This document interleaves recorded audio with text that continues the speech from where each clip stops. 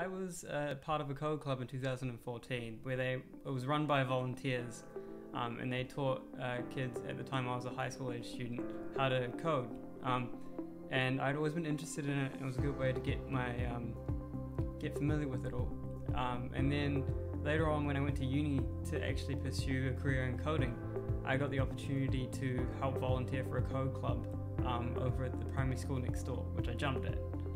So since then I've been volunteering for Code Club every week and helping teach kids at primary school how to code a particular country, and you have to click on that flag or that country's flag. Right? Coding at first can seem quite complicated and a bit confusing, so Code Club has a really good way of teaching young kids how to introduce them into code in a way that they can love it and look forward to it. But it's kind of really cool when you hit that moment where they understand and then they kind of know what you're talking about and then they go on to do it. Oh.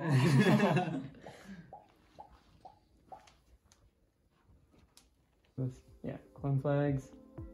Chooses a random flag, so it chooses one of the ones that it creates to be the one that you have to pick. That one. Nice.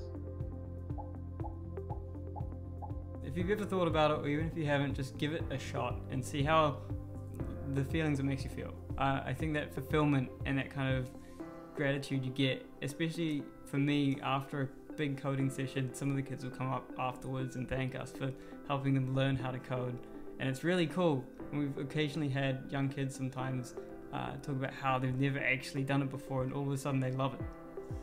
And maybe some of those kids are going to go on and do what you've done. That would be amazing if that did happen. I'd really love that.